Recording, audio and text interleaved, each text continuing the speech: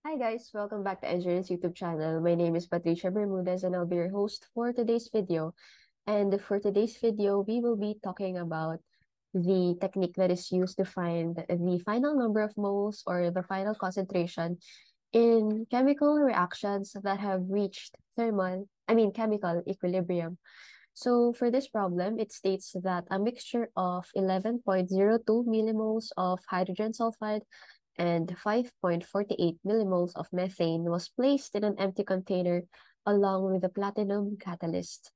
The equilibrium is as follows. Hydrogen sulfide plus methane will produce hydrogen gas plus carbon disulfide, which is also a gas. Analysis of the equilibrium mixture found 0.711 millimoles of carbon disulfide. Find the amount of hydrogen sulfide at equilibrium in millimoles. So what we have to do here is first, we have to check if the equation that is given here is balanced. So first, you have to balance the chemical equation.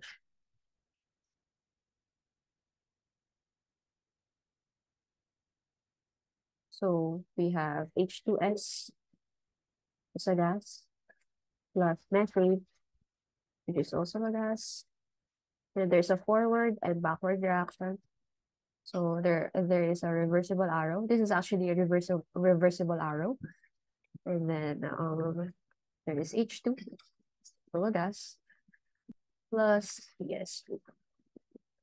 So we have to list, or we have to take into account the number of atoms of each individual element. So first we have carbon. How many for the reactant side and how many for the product side? So here, there is one. Isa lang yung carbon mo here, di ba? And here, sa product side, there is also one. So, actually, ang carbon natin ay balanced na. And then after that, yung sulfur. And for your reactant side, there is only one. But then here, you have two. Kasi may subscript na two yung sulfur mo. So, there's two. From here, we can see that we have to do some balancing kasi hindi siya balanced. And the sulfur is imbalanced. And then hydrogen. Okay, hydrogen. For the reactant side, there is 2 plus 4 equals 6. And here we have 2 only. So now we're gonna do some balancing. Okay, so carbon is balanced, so we just leave it as it is. How about sulfur? This one is 2. So yung 1, i-multiply natin sa 2. Nasaan yung sulfur? It's in this compound, sa hydrogen sulfide. So we put 2 here in front. And dahil multiply natin siya by 2, you have to take into account the change that occurred. So, yung sulfur natin, magiging 2 na. So, ito, balance na siya. Yung carbon natin ay balance na rin. So, ano na lang hindi balance? Yung hydrogen. Ngayon, dahil binultiply mo yung hydrogen sulfide by 2, yung number of hydrogen atoms mo on the reactant side have changed as well. So, itong hydrogen became 2 times 2 is 4, plus 4 here, so it became 8. Diba? And here, dalawa pa rin. Wala naman tayong binago dito. So, ngayon, dito na natin um, dapat balance according sa change that occurred. So, etong 8, what are you gonna do to 2 to get it na para maging 8 siya? So, yung 2, i-multiply mo by 4. And then, it becomes 8, right? So, ito, lalagyan na lang natin siya na coefficient na 4. Okay? So, here, dito na, papasok yung ice table natin. And here, pakita natin yung importance ng coefficients ng equation na kinuha natin kanina sa ice table. So, ice is actually a mnemonic for initial. You have initial. You have change. And then finally, we have equilibrium. So, we're going to rewrite the equation that we found out kanina na balance na. Okay? So, dito we have 2 hydrogen sulfide plus we have methane na wala namang pinagbago. And then for the products, we have hydrogen gas, that is 4. And then we have carbon disulfide.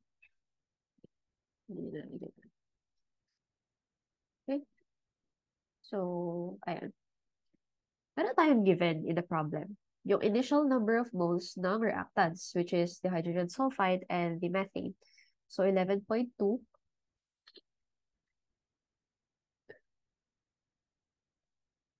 Dito, 11.2. 11.02 millimoles. And dito is 5.48 millimoles. And dahil wala pa nangyayaring reaction when we're talking about the initial stage, yung amount of products mo ay 0. Wala siyang number of moles present. So, yung change naman natin, this is where the coefficients will play importance. Okay? So, dito, actually, dahil unknown siya, lalagyan na lang natin siya ng x. Okay? So, for every mole or for every 1 mole of compound that changed or reacted with another, it is directly proportional dun sa stoichiometric ratio that we follow here. So dito, yung reactants mo, it will react to make products. So mababawasan siya. So ito magiging negative x, and this one as well. But dahil for every methane, there is 2 hydrogen sulfide that reacts, dapat negative 2x to. Okay? Ito naman, dahil siya yung product, siya yung mapuproduce, siya yung madadagdagan, di ba? So, yung x natin here will be plus, and then you multiply by the coefficient, it will be 4x. Okay? At dito, wala naman siyang coefficient, so it will just be plus x. So, that is how you utilize the ice table. So, we're gonna now calculate for the equilibrium that is being asked for in the problem. But we know, sa isa dito, sa CS2, na 0.711 millimoles yung nabuo. So, here, we have 0.711 millimoles. And dahil ito, kompleto siya, meron tayong initial change and equilibrium, we can use this as the basis to find x first. Here, we can use this to find x. Use to find x. Okay?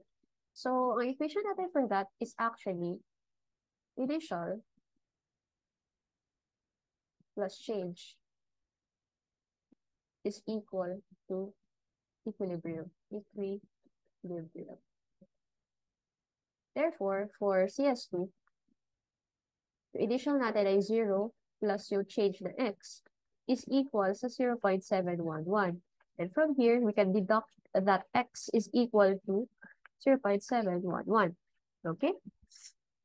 Now we have found the value for x. And now we just have to calculate the equilibrium reaction for each.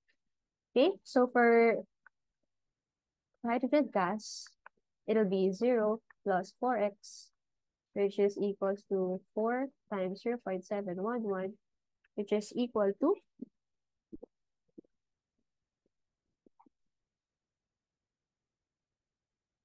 2.844 millimoles. And then for methane, it'll be 5.48 minus x, which is 5.48 minus 0.711, which is equal to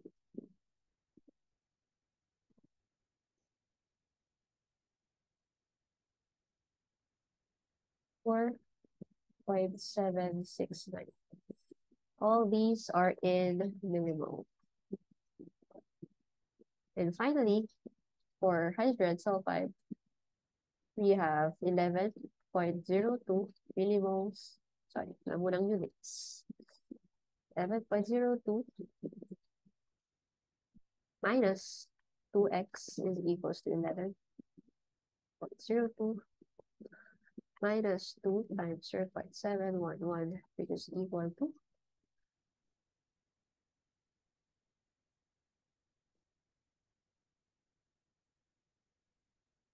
9.0 millimoles.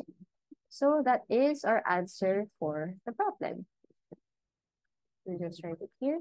Dito, 2.844 millimoles. Here is 4.769 millimoles.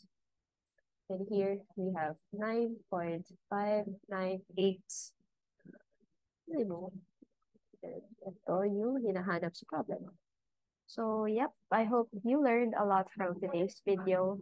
Thank you for listening and stay tuned for the next one. Bye-bye.